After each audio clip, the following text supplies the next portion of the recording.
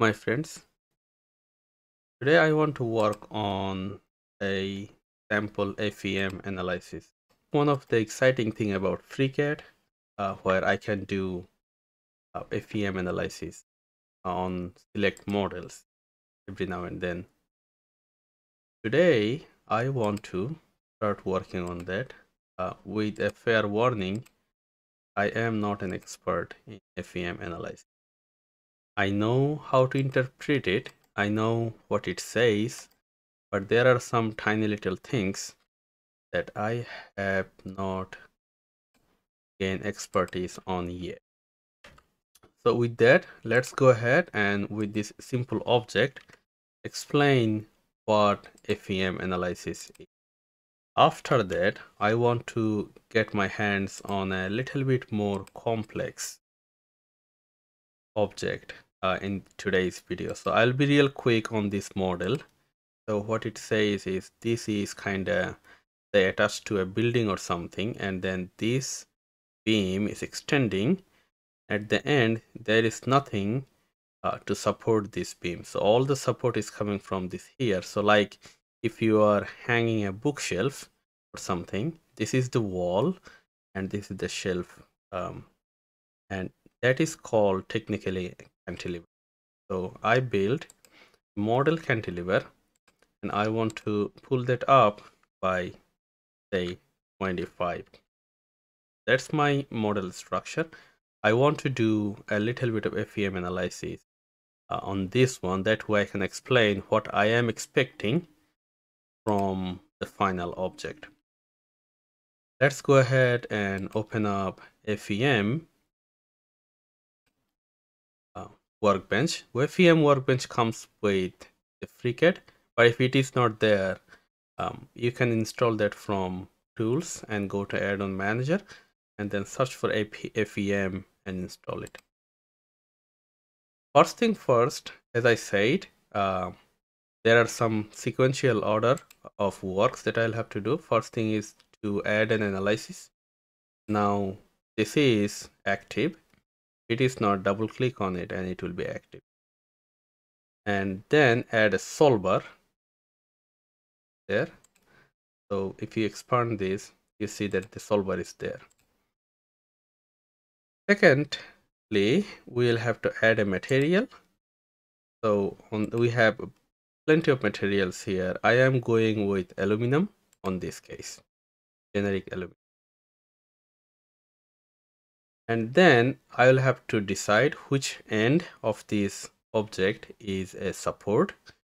So I'm going to go with constraint fixed here and then add, I'm going to say, because it was a wall, so I'm going to say this is my fixed.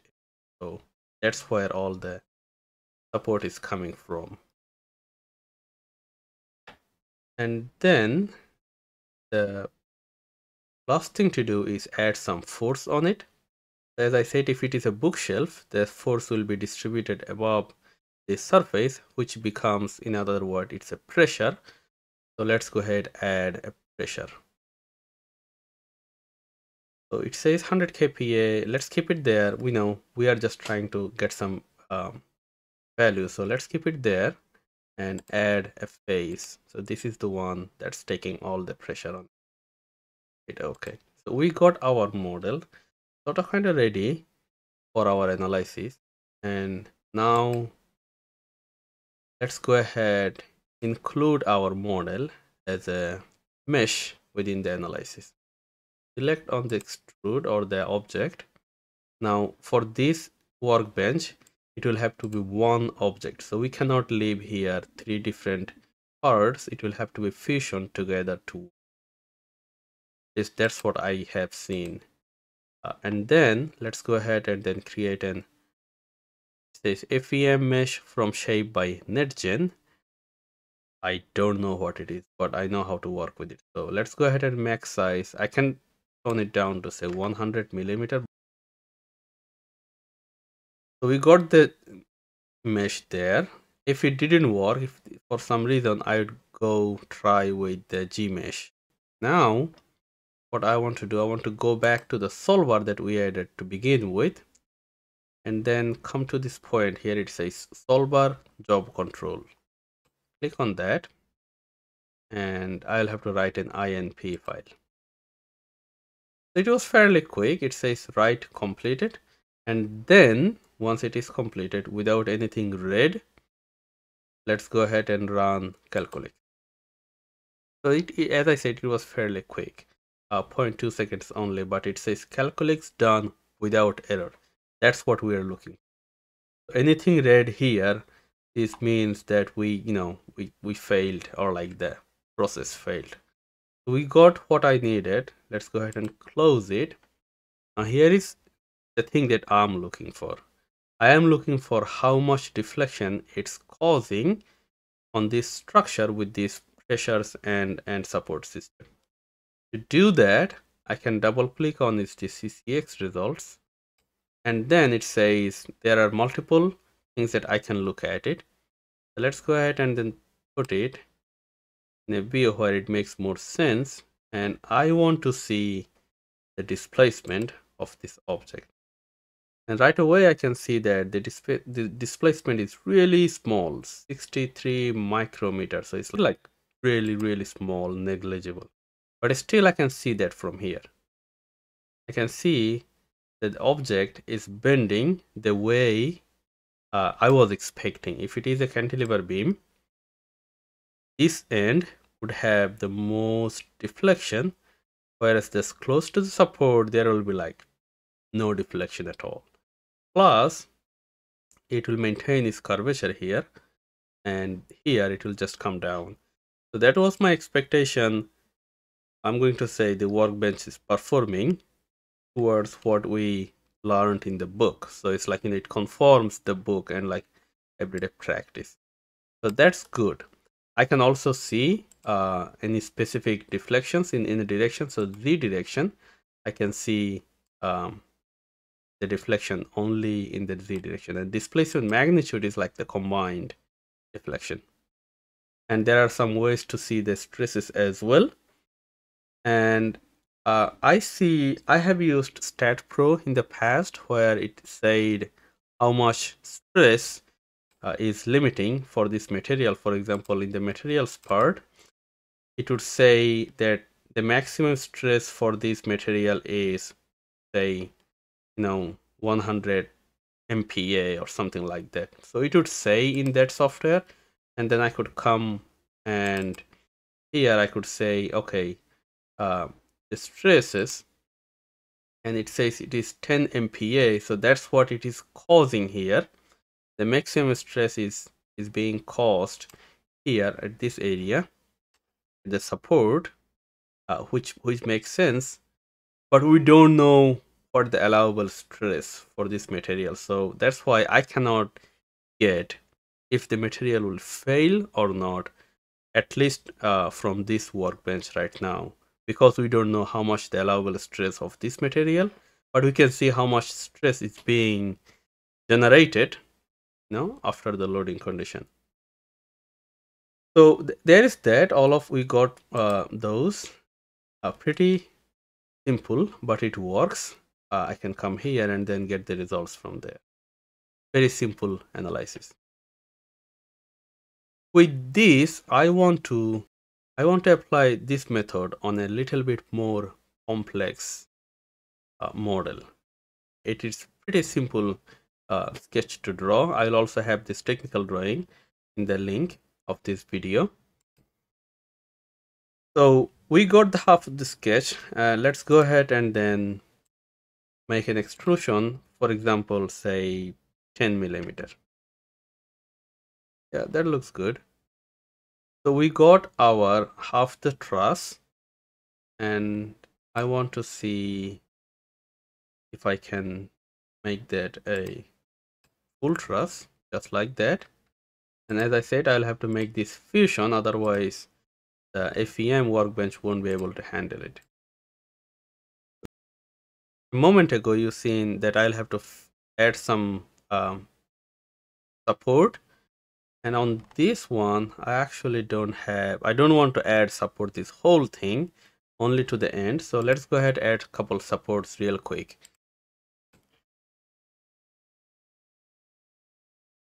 So this is my truss and is fully refined. So this is my truss that I want to do the analysis. Let's go ahead and do that one by one.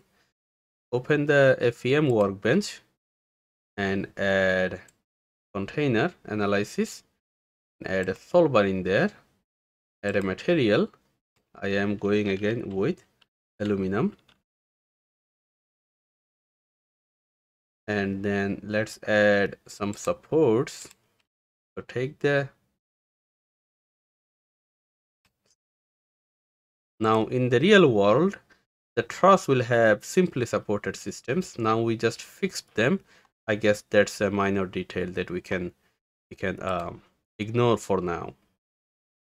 And then let's go ahead and then add some forces in there.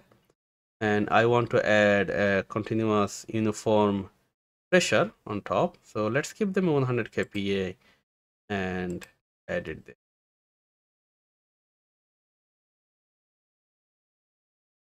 Finally, I want to add the mesh in there. I'm going to keep it say 100 millimeter maximum apply. There. So we got the mesh done. Now we go back to the solver and write that INP file. Pretty quick. Then run calculation. Now this time it took a bit more time, but not that much. I have seen this run for like no more than a minute. So there is that, and we got our analysis done. Let's go ahead and then take a look if it meets our expectations. So again, it's easier to see if the model worked from displacement because we get a sense of what will be the displacement on this model. So let's go ahead and select the displacement. I can see the maximum displacement is 44 micrometer, and it's obviously in the Z direction. And let's see how it animates. Okay, I'll go hide this. Now let's see.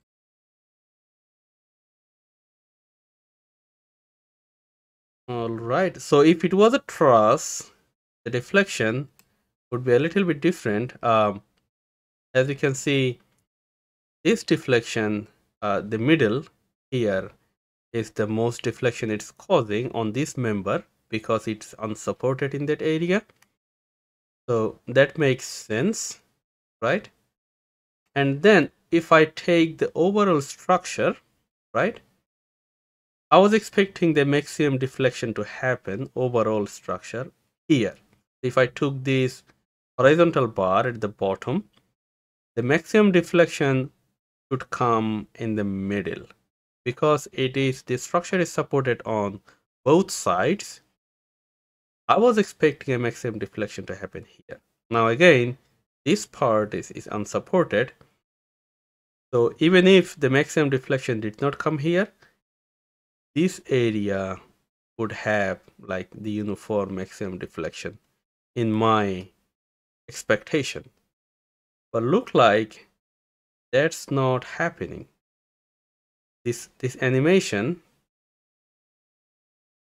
is moving in a way this point and this point is having a bit more deflection, just a tiny little bit, than compared to this point, which is not making sense. And also I was expecting this point, so it's moving just a little bit. Okay, that's there. Okay, yeah, that makes sense, but I don't know, it just looks like it's not. Okay, let's go to the displacement Z, see what's going on. Yeah, no, it's this point is not matching with my expectations, and I don't know why. I really don't know why. Again, I'm not as I said, I don't have all the insights of this workbench or like even the FEM process at all. I just know that what to expect, and looks like it's not meeting my expectation, and I don't know why. So the point of this video is to introduce my audiences with this FEM tool, which is really great. And if someone happens to be an expert in FEM on this FreeCAD software, please give a shout out. If you know a better resource where I can actually get some explanation on this, let me know.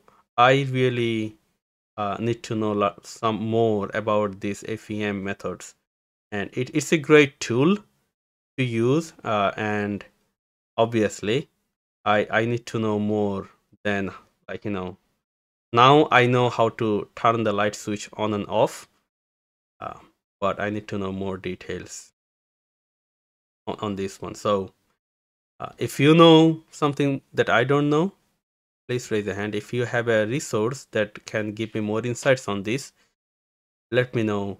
Send me the link of that video. And thank you for watching. I will see you in the next one.